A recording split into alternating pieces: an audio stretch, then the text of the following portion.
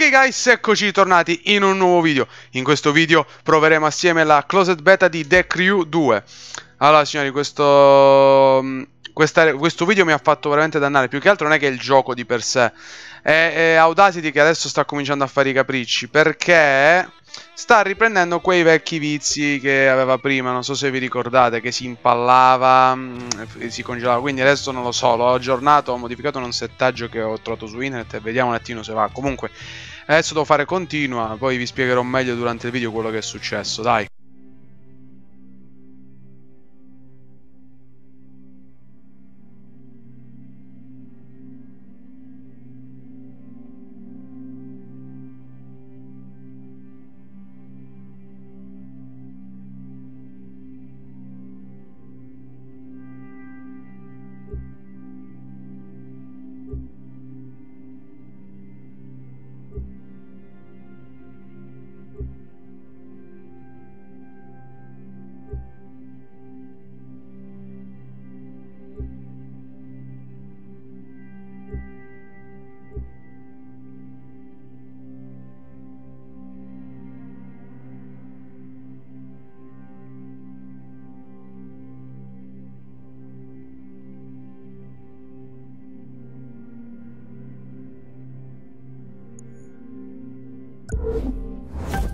Ok gente, forza, datevi una mossa, dobbiamo andare! Ah, Hiroyuki Carter! Ehi, chiamami Hiro. È un piacere! Credevo che tu e il tuo pilota non arrivaste più. Sono della Live, la società che sponsorizza la gara, mi occupo dell'evento. Vieni con me. Grazie ancora, sono assolutamente elettrizzato. Grazie dell'opportunità. Figurati, siamo sempre alla ricerca di gente in gamba e voi due sembrate quelli giusti. Non serve che te lo dica, ma questa gara potrebbe aprirvi un sacco di porte importanti. Certo, non la deluderemo. Deludermi? Non è questo di cui stiamo parlando. Quello che conta è che convinciate la gente. La mia società organizza eventi per tutti gli appassionati di guida e di corse e voi volete correre, giusto? Ma certo, per noi è una grande occasione. Abbiamo provato a promuoverci un po' da soli, ma niente da fare. Purtroppo non ci conosce nessuno. Fidati, mostrate quello che sapete fare e sarete subito famosi. Fate una bella gara e aumenteranno le opportunità e l'audience. Daremo il massimo. Hiro, amico mio, non voglio il massimo, ma qualcosa di leggendario. Oh, devo andare, devo seguire una gara. Buona fortuna. Ok, grazie. È tutto pronto, in bocca al lupo. Fai vedere a tutti chi sei. Guida come sai fare tu e saremo presto tra quelli che contano.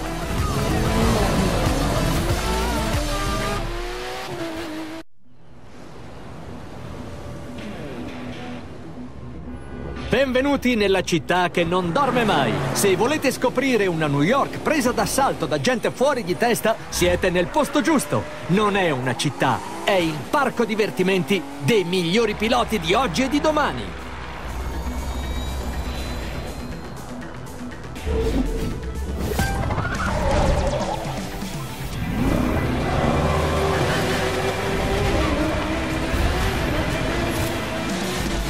Allora signori, vi spiego cosa è successo. Praticamente allora, prima di tutto c'era da registrare, non so se sono riuscito a inserirlo, una piccola clip iniziale in cui vi dovete scegliere il personaggio. Penso comunque di sì, di esserci riuscito. Comunque spero che comunque questa funzione della scelta del personaggio venga implementata anche a livello di personalizzazione, perché alla fine la personalizzazione è minima. Comunque questo gioco non mi sembra molto male. Allora, questa ovviamente quella che stiamo usando è un'auto tedesca, la Porsche GT3 RS. Molto bella, anche la verniciatura mi piace. Allora qua andiamoci. Vai, non devo saltare i checkpoint altrimenti sono cazzi. Allora signori, è la terza volta che registro questo video. Perché Audacity mi sta facendo sempre quegli scherzi di cui vi parlavo. Quindi è la terza volta che registro questa gara. Questa gara iniziale, perché verso i 2-3 minuti inizia a rompere le scatole. Allora vi spiego i comandi: LT per frenare, RT per accelerare, i classici, e X il freno a mano. Ecco, ci vado addosso al muro, giustamente. E A per il protossido d'azoto. Dopodiché E poi niente, questi sono i tasti standard più o meno, i classici tasti per giocare per i soliti giochi di guida, quindi non è che ci sia molto da differente. Sto giocando dalla piattaforma perché sto utilizzando Xbox One, ovviamente. Dato che ne ho la possibilità, almeno volevo provarlo su Xbox One X. Quindi ho detto vediamo un attimino com'è. Vediamo com'è da One. Non mi sembra neanche molto male, neanche i tempi di caricamento, zero lag e tutto il resto. Sta laggando solamente Audacity.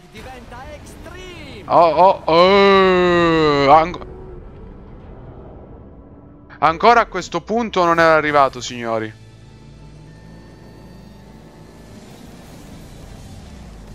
Vi dico la verità, ancora non ero arrivato a questo punto. Purtroppo, vi ripeto, c'è l'Audacity che fa una rottura di scatole.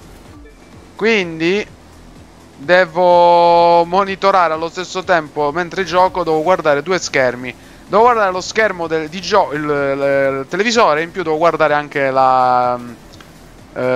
il computer per vedere se dà problemi. Che poi non è che li dà sempre, capite? Da giusto qualche periodo, qualche giorno da questi problemi e la finisce là. Non lo so il perché. Comunque, ok, allora siamo sui 700 follower. Speriamo. Bene, alla fine quasi si incentra tutto sui follower. Bisogna ottenere il maggior numero di follower possibili.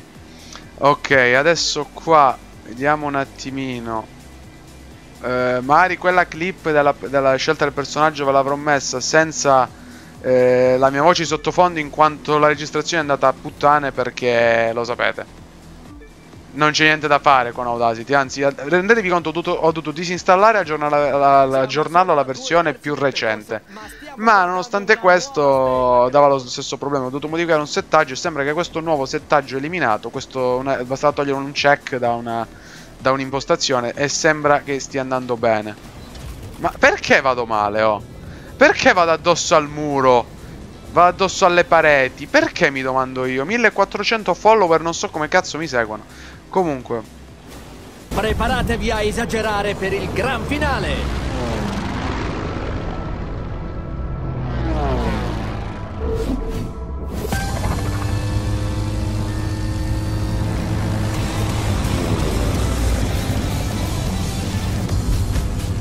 allora, già di mio non so guidare. Mi date gli aeroplani? Ancora peggio. Allora, per virare, vai. Madonna mia, non riesco. Cioè, fatemi capire, anche gli aerei qua hanno il protossido d'azoto. Sì, ho capito, ma non riesco neanche a guidare. Mai guidato un aereo, neanche nei simulatori, signori. Proprio non è nella mia, non è nei miei preferiti guidare gli aerei. Qua, mamma mia, proprio 300 all'ora con un aereo vuol dire tantissimo, eh. Comunque mi raccomando, se volete acquistare il gioco lo trovate il link in descrizione per poterlo acquistare. Più che altro preordinare e ovviamente acquistare. Comunque adesso qua diamo un bel po' di gas. Sono riuscito a non schiantarmi con l'aereo, incredibile, signori.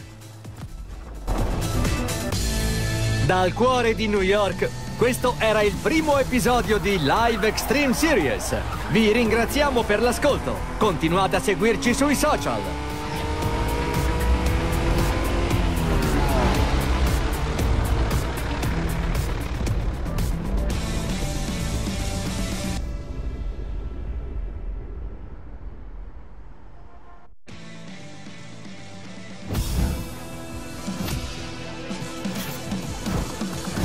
Grande, è ufficiale, amico mio, ce l'abbiamo fatta! Dovremmo ancora dimostrare molto, ma va bene così.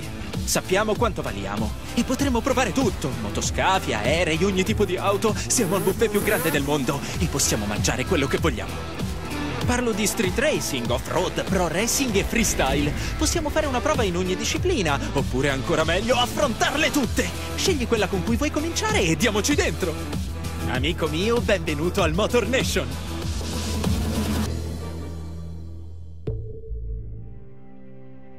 Allora, abbiamo ben 4 alternative. Scegli tu, da dove vuoi iniziare? Oh beh, io vorrei iniziare sinceramente da questa. Dalla gara Street Racing, sinceramente, perché è quella che mi riesco di più. Poi qua abbiamo un'altra gara di... Vediamo questa, la gara off-road, questa la voglio fare anche. Prima facciamo un attimino questo, la gara Street Racing, e poi facciamo la gara off-road. Guarda chi abbiamo qui. Mi chiamo Latrell. Sono tipo il comitato di benvenuto non ufficiale della famiglia dello street racing. Elaboriamo i nostri bolidi, li mettiamo in mostra e gareggiamo. Se la cosa ti sembra interessante, mostrami che sai fare. Ti presto la macchina, ma devi guidarla tu. Vinci e sei dei nostri, ricorda. È un prestito, non me la rigare.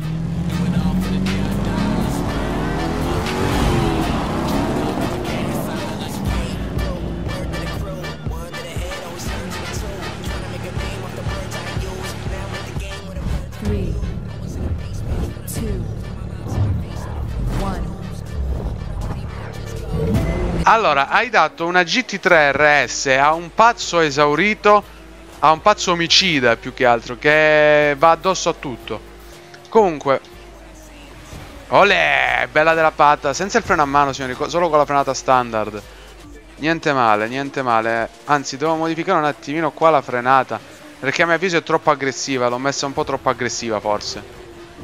Perché quando avevo iniziato la precedente gara, nella precedente registrazione, avevo modificato un po' il settaggio della frenata. Però sapete cosa? Non è molto... Ecco, mamma mia come scoda, devo... Vai, vai, vai, vai. Devo cercare di vincere, signori. Dite che ce la faccio arrivare almeno terzo?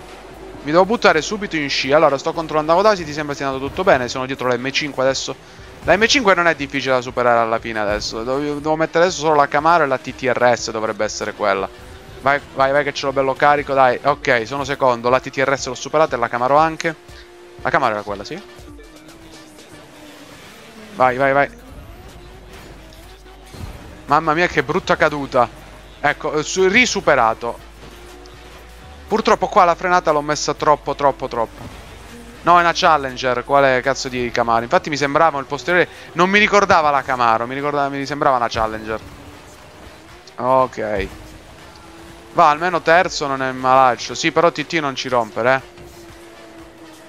Guardate come scoda subito appena lasci l'acceleratore. Appena la lasci libera, subito perde aderenza e non capisce più un cazzo. Vai, vai, vai, vai, vai. Il prototipo d'azoto, l'unica pecca è che ci vuole una vita a ricaricarlo.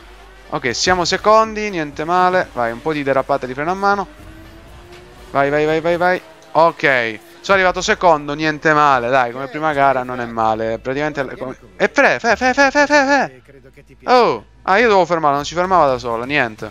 La devo fermare io. Ok, quanti bei follower. E quanti soldini. Ma che so, bitcoin quelli. E adesso? Ah, me ne posso andare? Ah, no.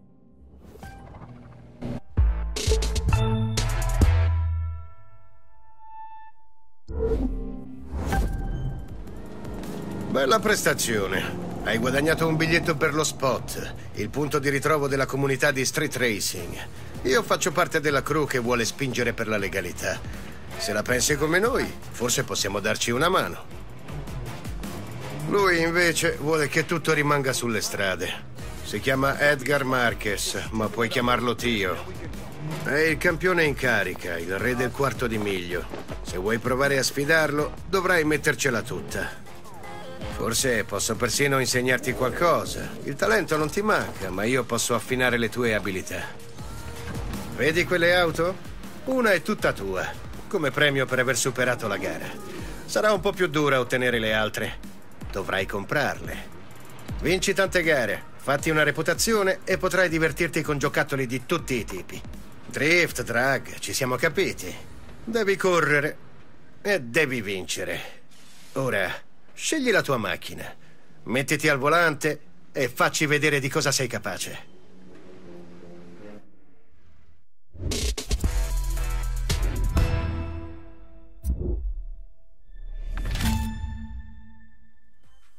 Non è che abbia molta scelta,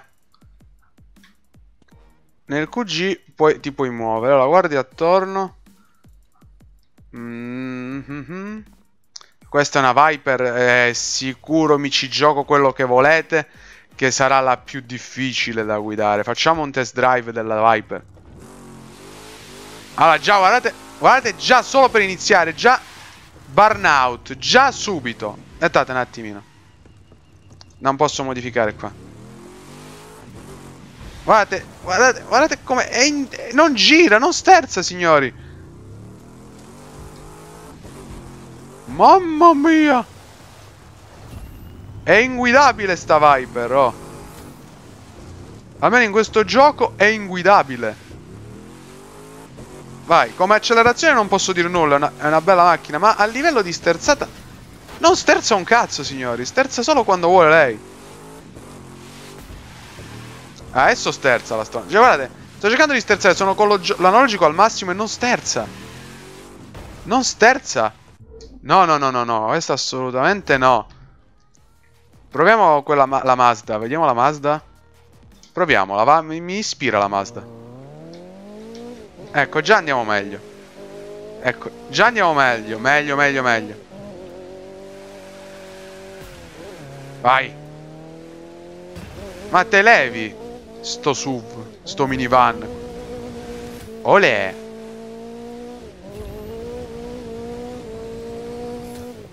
Ui. Focus. Ma tu vieni addosso?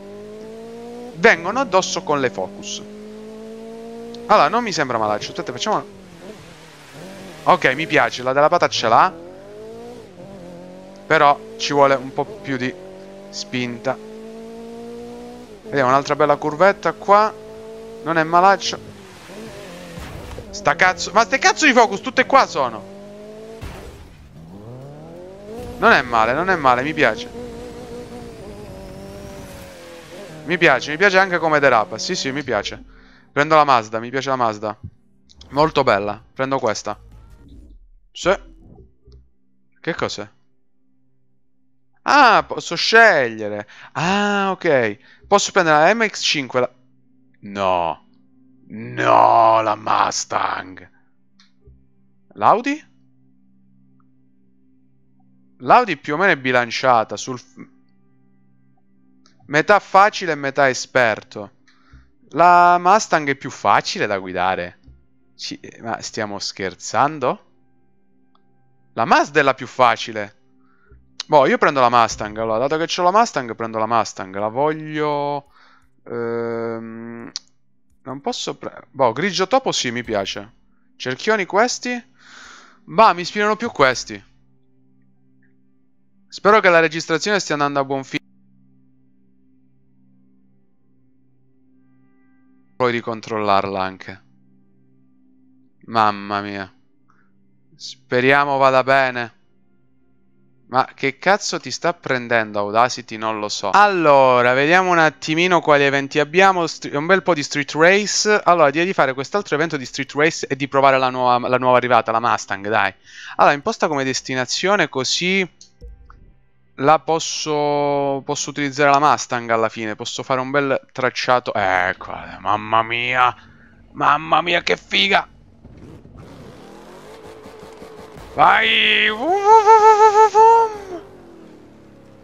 Ah, come raggio di sterzata mi piace. Come... Che? Sì, se mi dai un attimo di uscire. Allora, abbiamo anche, vabbè, ovviamente la modalità free roam, che ovviamente era già presente nel precedente capitolo. Come ambientazione, come paesaggi, come colori e tutto il resto mi piace. Scusatemi se mi sono interrotto un attimino, ma ho dovuto riavviare Audacity, signori. Mi sta dando problemi. Fortunatamente la registrazione penso sia venuta bene. Adesso durante l'editing me ne accorgerò. Se avete qualche... No, devo girare. Scusatemi. Ecco, si è incastrata la Mustang. Adesso sono cazzi, non riesce più a salire. Signori, qua l'ho dovuta proprio raggiungere perché non potevo più. Allora, iniziamola. Qua io sono a 112 come potenza, consigliato 80, normale. Ok. E dov'è il punto di partenza? Voi lo vedete il punto di partenza? Dovrebbe essere quello, penso.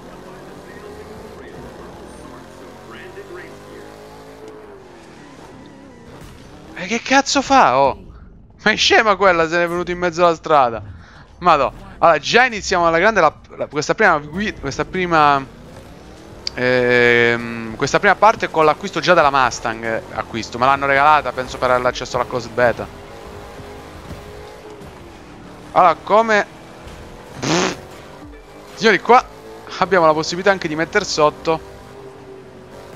Ah, per riprovare un evento. Ok, possiamo anche riprovarlo magari, vabbè. Non penso che serva. Però lo teniamo a mente, questo non la sapevo. Vai, gira. Vai qua, un bel po' di nos, tutto giù. Lasciamo un pochino giusto per ricaricarlo. Anzi, che qua bene o male, signori, volete vedere, la ricarica non è niente male. Penso di averlo messo sotto quello. Penso di averlo messo sotto, penso proprio di averlo messo sotto. Ovviamente questo, almeno per me, non è molto simulativo. È un gioco così, più o meno alla Need for Speed, diciamo. Molto carino, ma di simulativo ha ben poco. È un gioco per passare un po' il tempo, per divertirsi. Però ve lo consiglio perché è molto divertente. Può sembrare che io scleri, ma alla fine mi diverto un casino. Allora, siamo secondi. Siamo a curvare delicatamente. Ho premuto sul freno proprio. Qua curva leggermente stretta. Vai, leva. Gli ho dato proprio una culata. Una scodata gli ho dato. Ecco, questi pali della luce. Ok, allora tu avevi preso la curva meglio, ma io sono come accelerazione e ti brucio. Come accelerazione ti brucio. Ovviamente qua signori non dobbiamo saltare nessuna tappa, ossia i checkpoint. Non dobbiamo saltarli minimamente. Qua praticamente ho tagliato tutta la curva, si può dire. Ho tagliato tutto, praticamente. Allora, non mi sta dispiacendo. È veramente un bel gioco, una bella beta. Ovviamente questo ricordatevi che è sempre una versione di prova. Torna sul percorso. Torna sul percorso, che cazzo vai? Mi ha messo un secondo, ci ha messo. Cioè, non è che mi ha messo in strada, ma ha praticamente buttato via. Ok, cerchiamo di recuperare almeno terzi, signori. Comunque qua penso che sia già abbiano tutti i controlli disattivati, le auto, trazione, tutto quanto già disattivato. Sto facendo un bordello, veramente. Ci vuole qua, veramente ci vuole uno sterzo per questi giochi. Mamma mia, vai. Sotto gli aerei, mamma mia.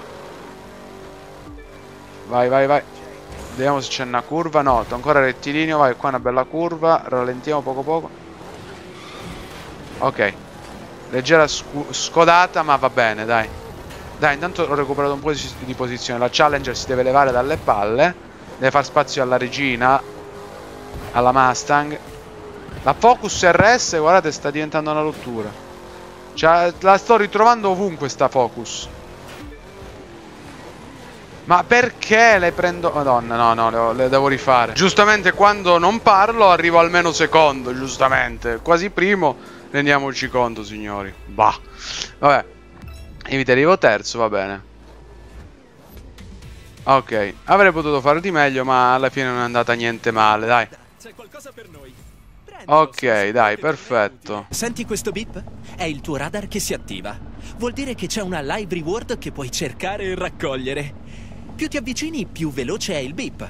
Vediamo se la trovi. Il radar funziona solo quando ti muovi, quindi non stare fermo se vuoi la tua live reward. La live rewards. Cos'è? Ah, questi qua sono. Il bottino comprende delle parti che puoi usare per potenziare i tuoi mezzi. Ah, grazie. È come su The Crew 1 praticamente, signori. Ottimo. Per ora abbiamo trovato solo bottino verde, va bene, dai, non è male, dai. Non è malaccio.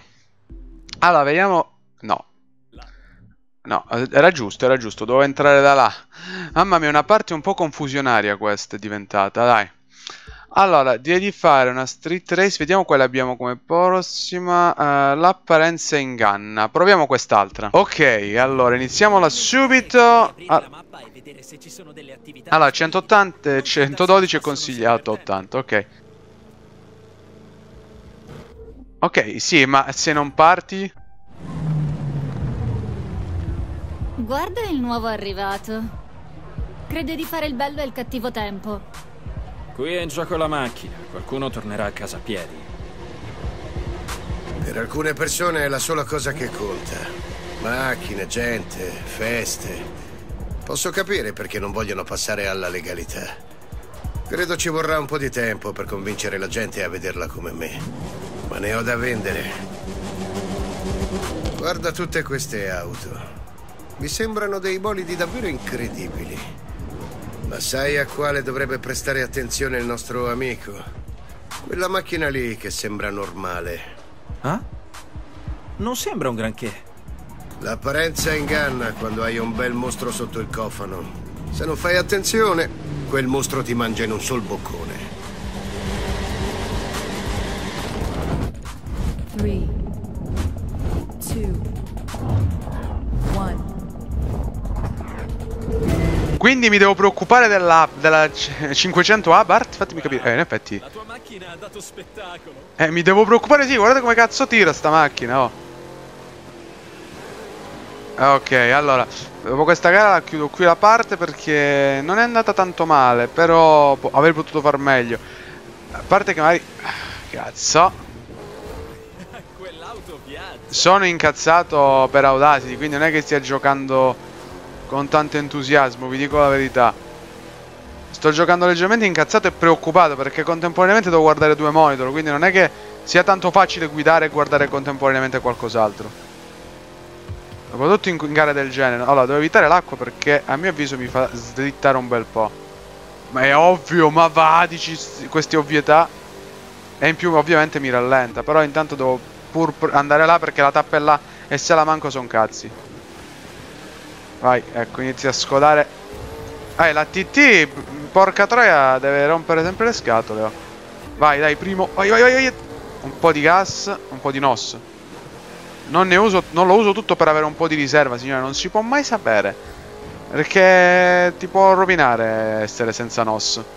Meno male che prima l'avevo, almeno sono riuscito a mantenere la seconda posizione. Altrimenti secondo me avrei perso anche quella. Qua come è una curvettina piccola. Oddio, il cazzo è piccola. Vai. Mi sono dimenticato di fare una cosa. Di impostare il cambio da automatica. Dove cazzo va?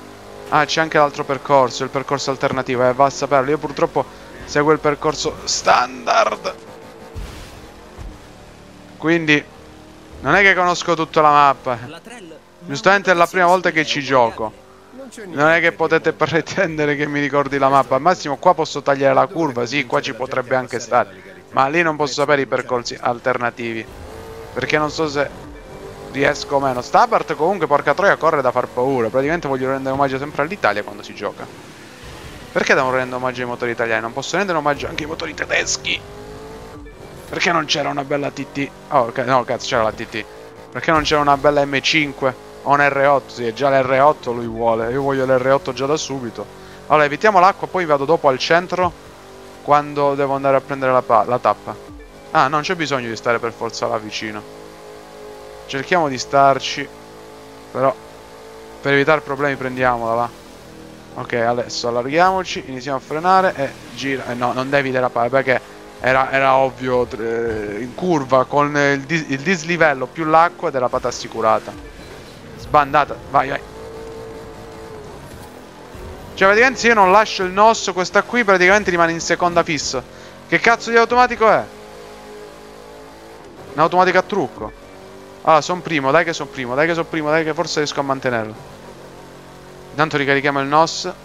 Allora, aspettiamo qua che qua c'è la curva che mi ha fregato prima. Mi ha fregato di nuovo, in teoria. Perché alla fine mi ha fatto perdere un bel po'. Come frenata un po' deve migliorare questo gioco. Bisogna acquistare per forza delle migliorie, altrimenti il livello di frenata fa veramente pietà. Ecco, qua avrei dovuto usare il percorso alternativo, ma vabbè. Col salto abbiamo risparmiato un po' di tempo. Qua adesso tutto giù col NOS, vai. E siamo arrivati primi. Perfetto, niente male, dai. Sono arrivato primo, limite nei posti 3, sono arrivato primo. Ottimo, ottimo, ottimo, niente male, dai, almeno una gara l'abbiamo vinta. Niente male. 43.650 bitcoin. Le corse clandestine hanno una storia. Non sono iniziate con noi. Pare che siano nate negli anni 20 con i contrabbandieri. Dovevano seminare gli agenti federali, quindi elaboravano i motori. C'è un legame diretto tra quelle Spider e le macchine da strada di oggi. Così come c'è un legame diretto tra noi e quei piloti. Allora, adesso direi di concludere qui la parte. Aspetta, c'è il bottino di là, vediamo un attimo cos'è. Ah, il live, sì, sì, lo prendo subito. altre parti per l'auto. Poi ovviamente vedremo nella prossima parte, se riuscirò a registrarlo ovviamente. Va bene signori, allora direi che per questa prima parte è tutto, spero vi sia piaciuta. Vi invito a lasciare un bel like, condividere l'episodio per supportare la serie, iscrivervi al canale se non ancora iscritti e attivare la campanella in modo da ricevere tutte le notifiche del canale.